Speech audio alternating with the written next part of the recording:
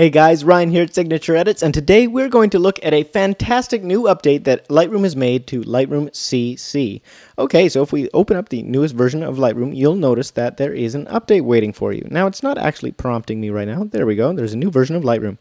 If we go to our update and make that switch, you'll be able to follow along with me. So first off, go ahead, update your version of Lightroom, and I'll show you what's new. All right. Okay, the moment of truth has come. Lightroom has been updated, so let's open it up. Lightroom CC, perfecto.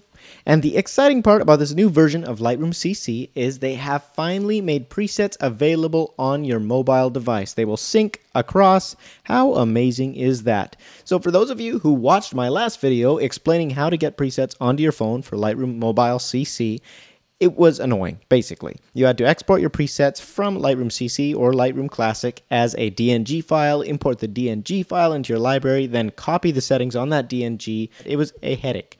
Took a long time, and it was clumsy and frustrating.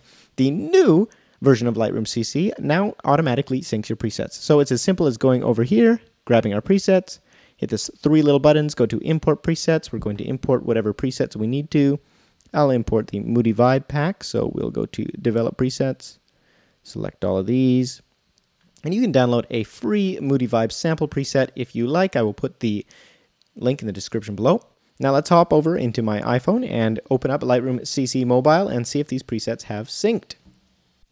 Okay, so we are opening up the App Store just to make sure. Yes, Lightroom CC has updated. We're going to hit Open here and just load a couple of photos. Click on the photo and scroll over to where it says Presets on the right. Bam, just like that. Under my user presets, I've got new presets added and develop presets, Moody Vibes. I can then select from there and choose presets to my liking, just like I would on my computer. This is absolutely amazing and so much easier than the last way of doing it with the old DNG files where you had to go to the photo, copy it, paste it.